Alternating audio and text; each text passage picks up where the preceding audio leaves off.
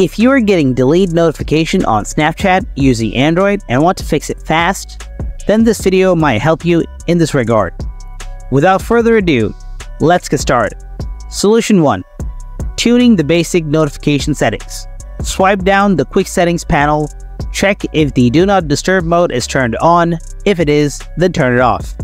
Turn off the power saving mode. Switch off the mute mode by turning on the sound mode. Solution 2. Changing notification settings in the app. Open Snapchat, tap on the profile on the very top left corner, go to settings by tapping on the gear icon at the top right corner, then tap on notification. Check out if any option in this menu is unchecked. Check all the unchecked options. Solution 3. Checking notification settings in native settings app.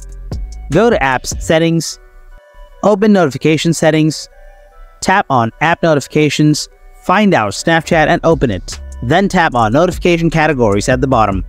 Turn on all the settings in this page. If this problem still persists, check out if the internet connection is unstable. If it is, then switch between Wi-Fi and mobile data.